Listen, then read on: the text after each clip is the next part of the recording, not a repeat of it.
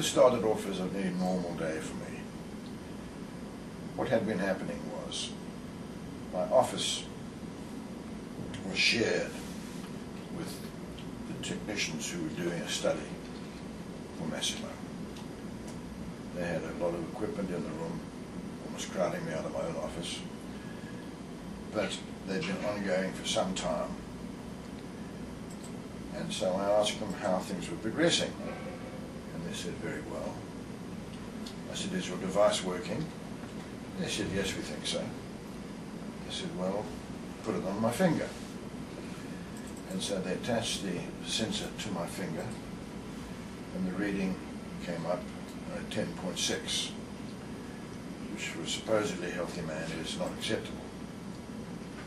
So I said, that machine was not working. I said, that's a totally unrealistic measurement. And so they said, well, why don't you go to the regular lab and have it done in a normal way by them drawing blood?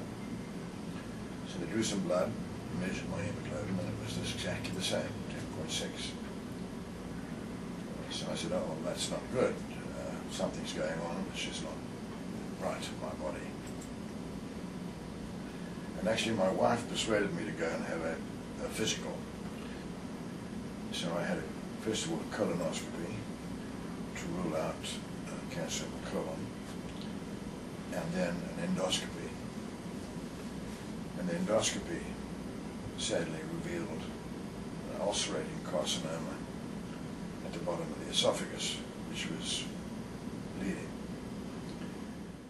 I decided on having the surgery, and then depending on what the surgical findings were, I would have perhaps chemotherapy or radiotherapy or both.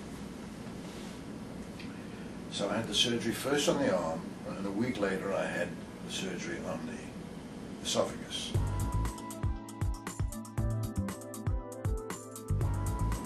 So I guess the thrust of the story is, had I not had the initial assessment and not been cynical about the result, I would very well not be here today.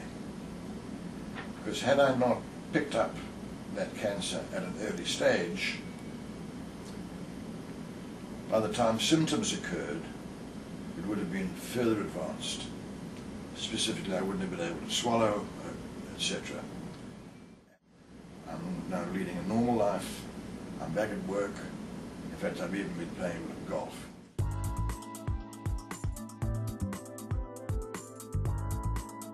All this happened as a result of that initial off-the-cuff, casual remark. Let's see if that thing of yours works.